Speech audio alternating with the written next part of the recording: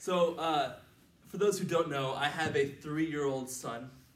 His name is James, and back when he was about 9 months old, one morning, we're like doing our normal morning routine, eating breakfast, we were eating pancakes. And I don't know if you know this or not, but 9-month-olds are a lot quicker than you think.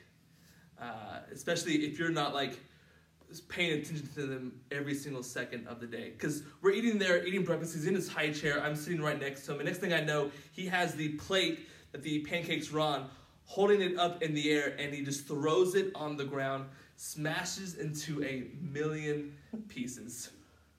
And because of the noise, he's like freaking out, crying hysterically. I'm like, I get him out of his high chair, and I move him into what is called a bumbo seat. If you don't know what a bumbo seat is, it's like a mobile, like secure chair for toddlers and infants to sit in so they can eat as well. You can move it around. And so we have ours set on our kitchen counter, which is about like dishwasher height. So we always put him on there at that spot while we're like doing dishes. We can feed him, do other things. And so I put him in this chair. He's freaking out, and I leave the room, which is mistake number 1. But I had to leave the room to go get the broom and dustpan. I'm only gone for like 5 seconds, I swear. But as I'm walking back into the room, I see my son nosediving off of the counter, going headfirst straight onto the tile floor. Boom, he hits the tile floor. I mean, he's like freaking out. I like let out this blood-curdling scream that I had no idea that was in me. I get him out of the bumbo seat, I pick him up, and he's just like dazed, like confused, like huge knot, like the size of a softball is on his forehead, black eye already, and I'm like freaking out. Like I don't do well in these situations. So I immediately call the doctor. The doctor's like, well, since he's acting that way, go ahead and take him to the ER. It's like, great. Because now I'm having to call my wife and let her know that I'm taking our son to the ER. And like I said, I don't do well in these situations. I don't do well at all. So I call my wife and I'm like, Sarah, it's not good. It's not good. It's like, that's the only words that I could get out of my mouth was, it's not good. It's not good. And she's like, what's not good? And I'm like, James fell and we're heading to the ER. And so we get there, and me, like in this moment, I'm just full of fear. I'm full of fear of like, what's wrong with my son? Like, is there like more than just like a bruised eye? Is there more like damage to his brain? Did I give him a concussion? Like, am I gonna get arrested for this? Like, am I gonna like win like the worst father of the year award? Like I'm a horrible parent. Like all these fearful thoughts begin to like flood into my mind because of this. And just so you know, he's 3 now. He's perfectly fine. He has great vision. The CT scans came back. He was perfectly fine. But in that moment of fear can play an evil game with us. It can convince us of things that we don't normally think of ourselves. Fear is something we all deal with on different levels.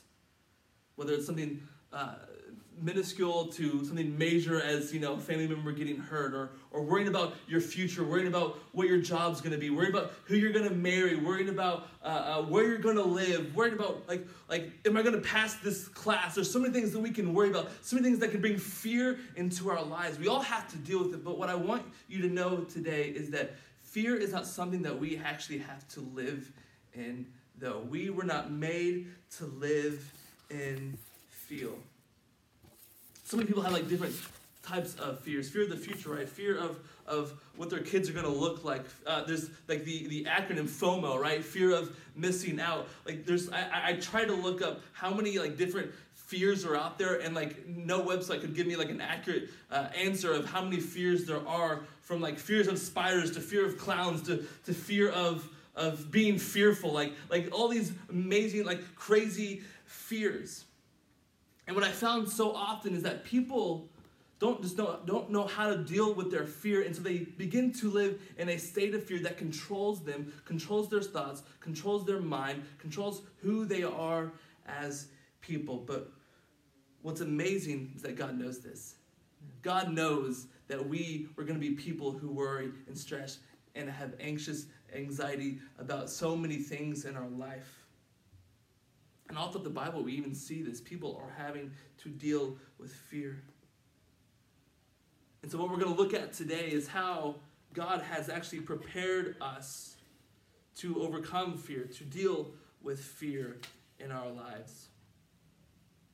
2 Timothy 1:7 says this, "For God has not given you a spirit of fear, but of power, of love, and of discipline."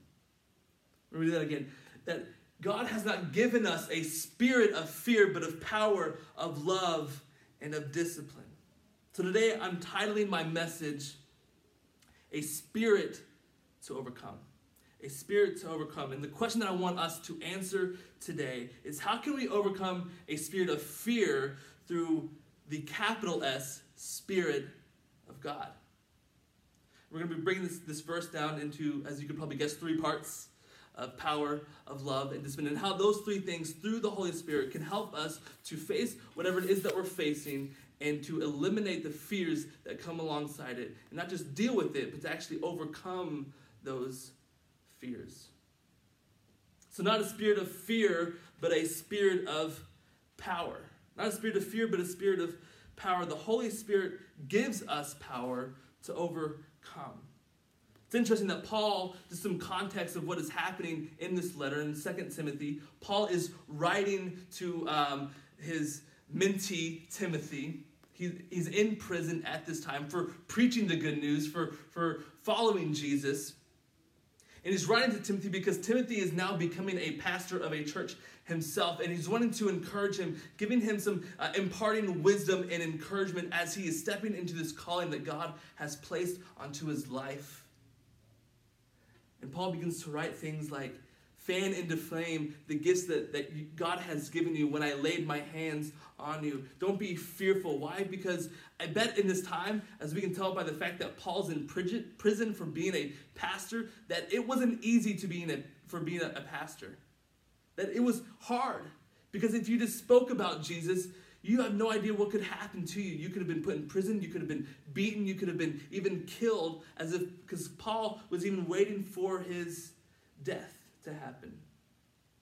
So Paul knows that Timothy is probably facing a lot of stress right now as he's moving into this calling. He's probably facing a lot of anxiety as he's moving into this calling. And Paul, in his final letter to Timothy, says, "You have not been given a spirit of fear, but a spirit of power." That the Holy Spirit gives us power and fear. Because what I found is that when I'm fearful, in moments when I feel fear beginning to seep into my mind, fear convinces me that I'm weak. Fear convinces me that I'm not good enough. Fear convinces me that I am something that I'm actually not. And actually, something that's pretty true. You know what? Yeah, I am weak in comparison to a lot of people. I don't work out. I'm actually not good enough at a lot of things. And as I'm thinking about this, as I'm looking this over, fear isn't something that we should take lightly, because it begins to convince us of all of these things. But vice versa, God is also not meant to be taken lightly. His power is not meant to be taken lightly. Because when fear wants us to believe that we are weak, the Holy Spirit is telling us that He is strong, that He is powerful, that He is more than enough to help us face whatever it is that is in front of us, to overcome it, to overcome our fears. It's as if fear tells us that when we are looking at a mountain, that fear tells us that we will no way be able to climb this mountain, to get to the other side. And the Holy Spirit is our guide that says, no, you know what? Yeah, you can't climb this mountain on your own, but I've climbed this mountain many times with many other people. I know where to step. I know where to go. I know when to rest. I know how to get over this mountain. And if you trust me, if you follow me, I will give you the strength, the power that you need to overcome this mountain. Fear can trick us into thinking we're weak, we're not good enough, that we have failures. The list can go on and on about what fear can convince us that we have, but the Spirit is there to remind us what we truly have, and that is power. And I think many of us, including myself, this is a sermon for me, that we fail to realize the power that we actually have at our disposal. That God tells us that the same power that rose Christ from the dead is the power that lives inside of us. And if that's hard to wrap your mind around, here are just a few verses I found that help describe the power of God. 1 Chronicles 29:11. Yours, O Lord, is the greatness and the power and the glory and the victory and the majesty. For all that is in the heavens and in the earth is yours. Yours is the kingdom, O Lord, and you are exalted as head above all. Hebrews 4:12, for the word of God is living and active, sharper than any two-edged sword, piercing to the division of soul and of spirit, of joints and of marrow, and discerning the thoughts and intentions of the heart. Jeremiah 10:12, it is he who made the earth by his power, who established the words by his wisdom, and by his understanding stretched out the heavens. And lastly, Isaiah 41:10, fear not, for I am with you. Do not be dismayed, for I am your God. I will strengthen you. I will help you. I will uphold you with my righteous right hand. What I'm trying to get here is that we have a God who is all-powerful. His words spoke life into being. His very words spoke the heavens and the earth into creation. And that same power that God used to rise Christ from the dead, to speak everything into existence, actually lives inside of us through the Holy Spirit. But we fail to realize that, and we fail to tap into that power so many times.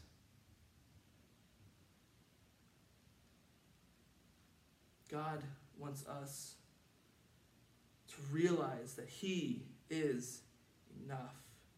He has this power. Commentary I found on this particular part of this verse says, the spirit of power is the spirit of man dwelt in by the Spirit of God, imparting power. This power casts out fear from ourselves and stimulates us to try to cast it out of others. God has not given us a spirit of fear, but a spirit of power. God has not given us a spirit of fear, but a spirit of love. I was interested by this because in the English dictionary, like, the word love can mean a lot of things. Like, I can say I love you, that means like I love you like a bro. Or I love my wife, I can use the same word for love for my wife, for my favorite food, for my son, for my parents, for my friends. Like, you just use that one word. It doesn't really define or give the depth of what the word means. But we know the Greek translation, there's different words for love. And so I really wanted to see what word Paul was using here when he says that you have a spirit of love. And the word is agape. Same word over and over and over, used again in this language to describe how God loves his people.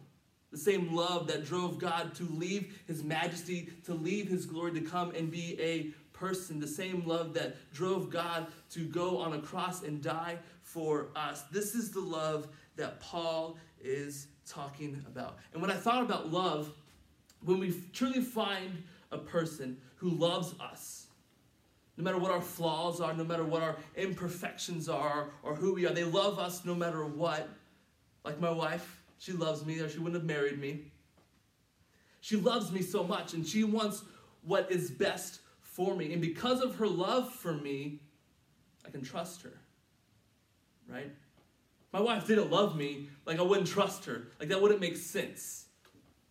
Like, if my wife told me, hey, I think we should do this, even though like it might not like seem like the right thing right now, I think we should do this. I'm going to trust her decision because she wants what's best for me. She wants what's best for our family, for our kids. So I trust her, and vice versa. If I was to say, hey, we're going to move to California, across the country, because that's where I feel like God's calling us, she trusted me, and we did that.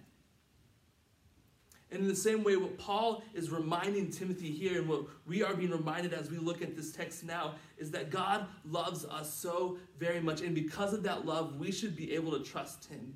Because I know in moments of fear, it's hard to find people to trust.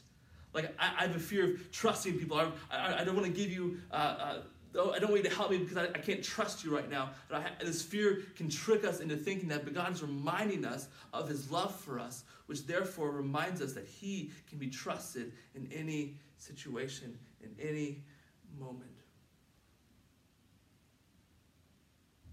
When I think about trust, I think about people in the Bible who've had to go out of their way, out of their mindset to be able to trust God. The person that came to my mind was Abraham. Because Abraham followed God to this land. And he said, Abraham, look, you are going to be this great man that people are going to look to, and you're going to have all of these amazing descendants, and people are going to be a part of your family. But the problem was, as you probably know, Abraham didn't have a kid.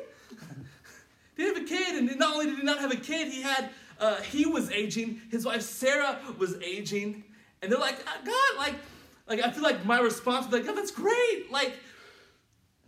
But here's the thing: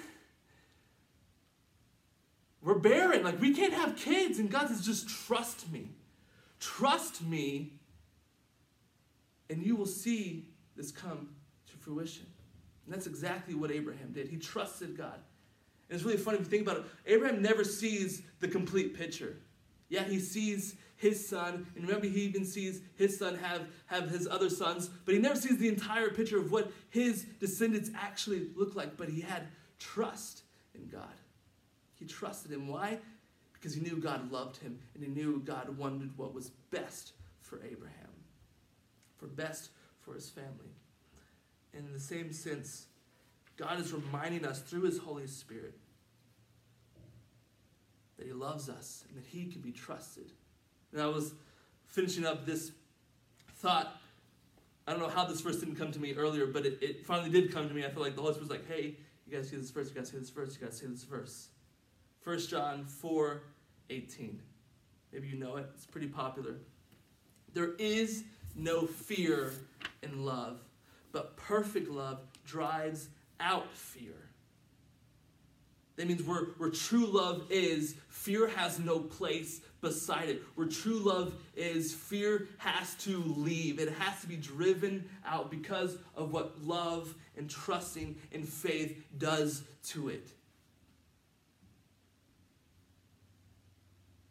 We have fears, but Jesus says, I have the solution to driving out that fear, and it's my love for you.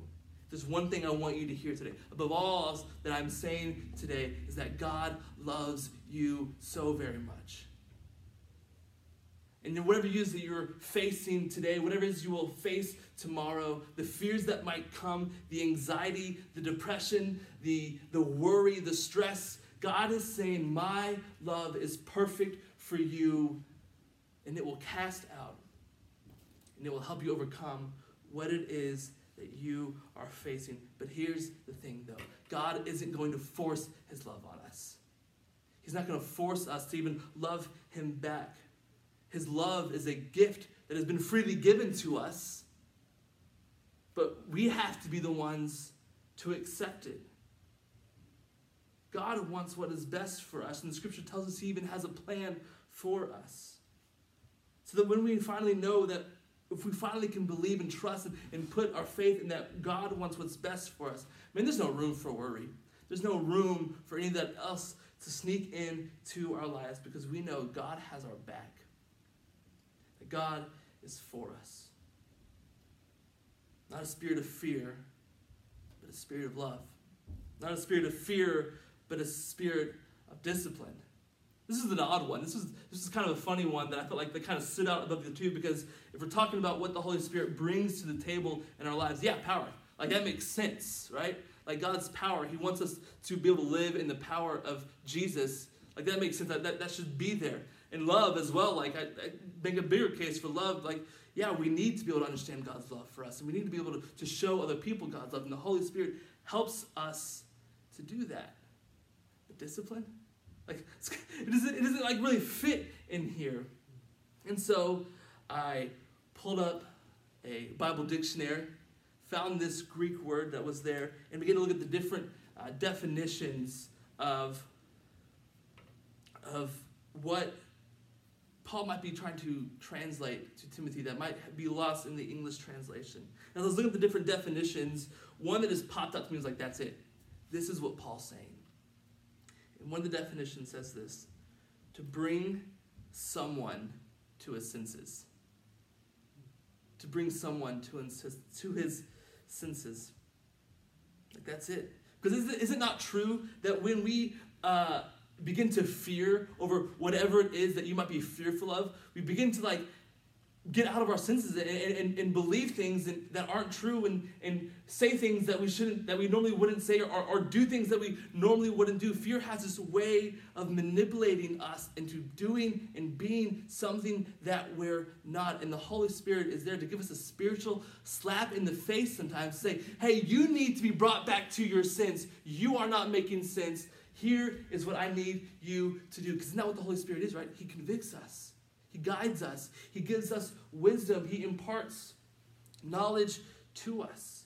And when we don't make sense, he's there to bring us back to our senses. When we fear, when we panic, we're making a mistake, or we, in fear of making a mistake, we do nothing. And I've done plenty of that. The Spirit says, no, I need you to get back. I'm going to bring you back to where we were. I'm going to bring you back to realizing God's power. I'm going to bring you back to realizing that God's love for you can cast out anything you're dealing with. The Israelite people, if you know the story of what they go through in the book of Exodus and into Deuteronomy and Numbers, they start up in slavery, right? And Moses has been equipped to lead them out. And so as they're literally leaving their bondages behind, they're getting to the Red Sea, they turn around and that's the Egyptian army coming to bring us back. This is their response. Moses, what have you done? You've left us here to die. We would rather go back into slavery than have to deal with this. And then they get through that, as we know, the Red Sea parts, and they're able to get into the wilderness, and they're going, and then they get hungry. And their stomachs are empty, and they're like, Moses, you left us here to starve. We were better off in slavery where at least we had full stomachs. They were better off in slavery than having some rumbling stomachs. And then, as God has been leading them towards this land that he has promised for them, they finally get to they're on the precipice of entering into this land that God has set for them to thrive in, to grow in. And instead of just trusting God and just going, they're like, we're going to send some scouts over and just see what's going on in there before we go, all right? Because, God, you brought us this far, but let's just see if we can deal with this on our own terms, okay? So they send over people, and they're like, oh man, this land is great. They describe it like it's flowing with milk and honey. It's this amazing land. Who wouldn't want to live there? Oh, but there's one problem. There's this great army that have giants, and they might be a little hard to beat. And so they bring this news back, and instead of being you know what though, the best answer, the response should be, you know what, God has brought us this far. He's led us out of slavery. He's led us through here. He's gotten us this far. He will get us through whatever it is that's waiting for us on the other side. So the response should have been. But the response for the third time is mutiny. They want to get rid of Moses as their leader. Say, let's rise up a new leader, and let's have that leader bring us back into slavery. Why is that they're always their go-to option when things get wrong? Let's go back to slavery. Whose answer would that be? And who would want to be the leader of that? Hey, sign me up. I'll lead you back into slavery. They're not making sense. That doesn't make sense. Their fear has convinced them that slavery is the best option for them instead of trusting God. And because of that, there was a consequence. They had to wander the wilderness for so many more years before they could finally experience this land that God had set for them.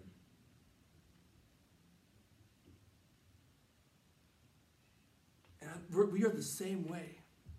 When fear creeps its way into our minds, we have a way of just blowing things out of proportion.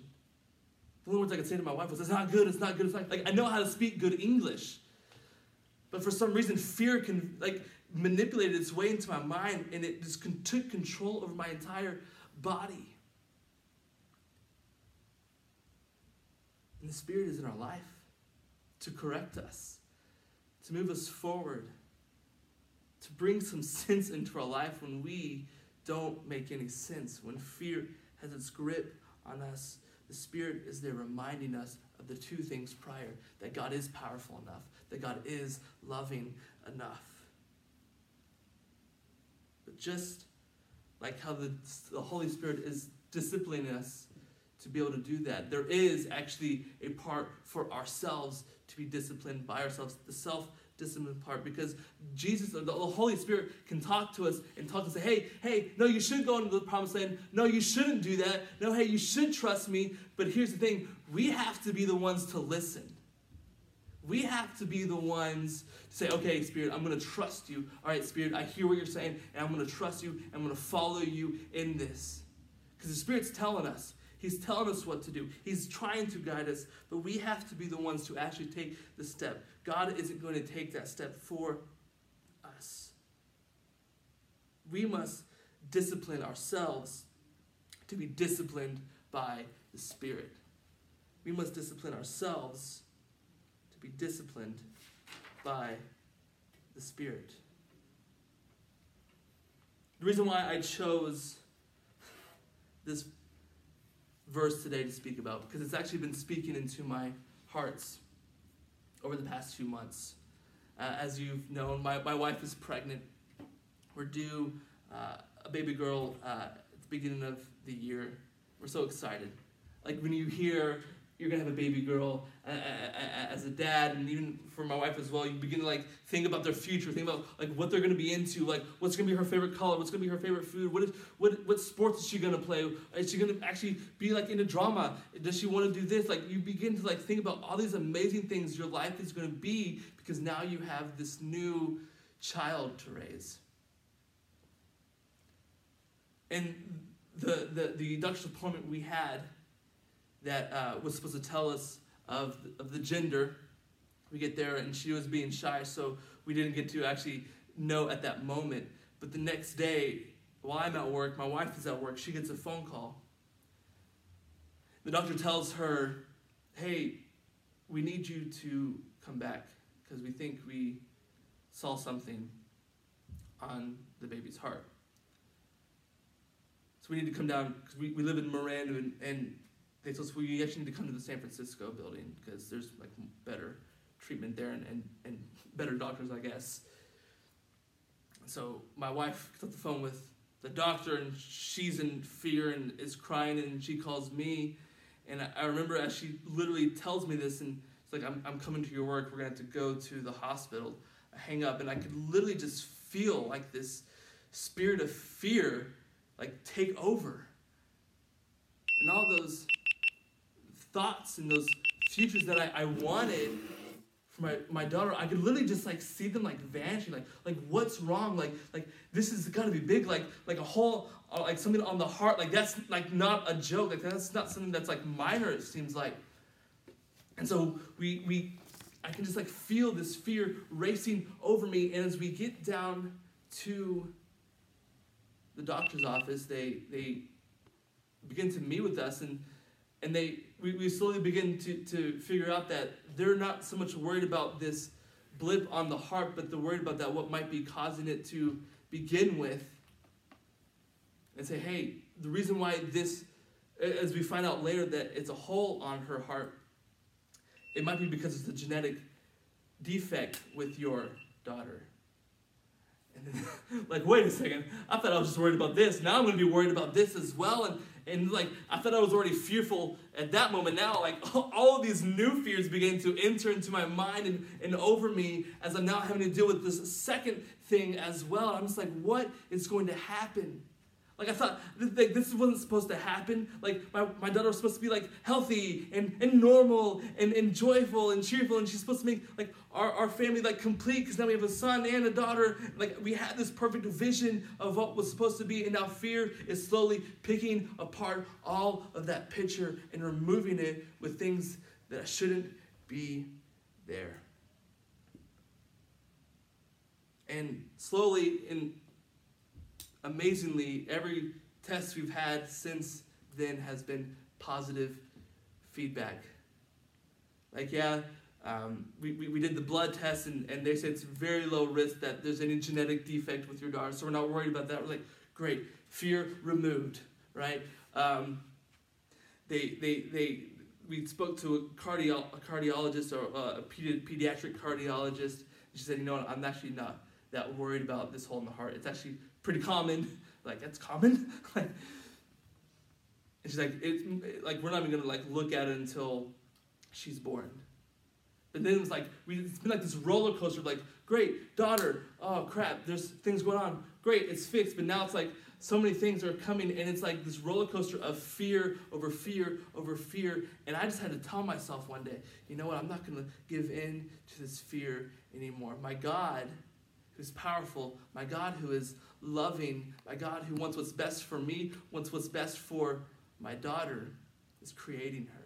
And he knows every single intricate part of her. So I'm not going to worry because my God has her in his hands. And to remind myself of this verse, that in moments of fear, God is giving us the greatest power we could ever need, knowing that he is on our side, that if he is for us, who could stand against us? That in my moments of fear, I had to be reminded of the amazing, graciously extravagant love that God has, not only for me, but for my family as well. I had to be reminded, I had to be my sense slapped back into me by the Spirit, that God is in control. That I might not be enough, but my God is more than enough. People, we are not meant to live in fear. God did not design us to live in fear. He designed us to live life to the fullest.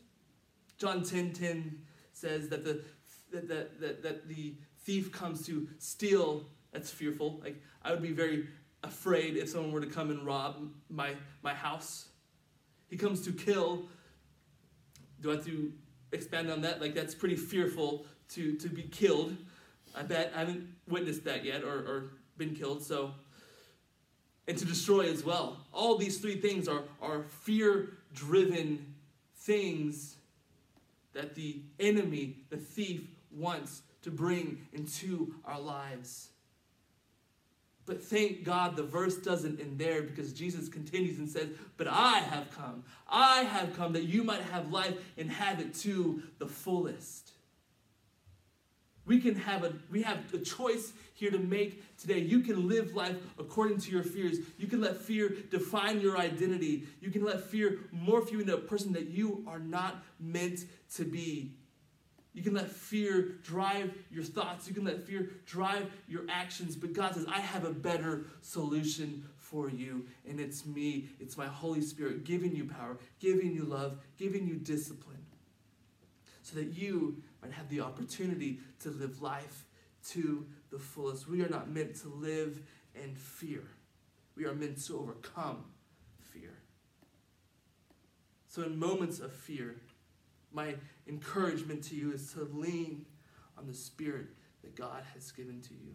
We sometimes focus so much on God the Creator or God the Father. We focus so much on what Jesus did, and we should those two like we need to focus on those two. But sometimes, because there's not like this amazing story of the Holy Spirit, there's not this like tangible Spirit that we see, we tend to leave that part out, or we just tend to just maybe forget about it, or are not viewed as important as Jesus or God. But the Holy Spirit is just as important as Jesus and God, and we have the opportunity to tap into the Spirit of God. We have to be the ones, though, to do it. So lean in on the Holy Spirit. Lean on him in moments of fear. And remember, for God has not given us a spirit of fear, but of power, of love, and discipline. So live in this truth. Live in the Spirit of God that he has so lovingly given us. And today, maybe you're like, yeah, like I've gotten the power, and I'm like, I understand God's power, and that's great, and I've done so well to work with that, but I'm having trouble understanding his love for me.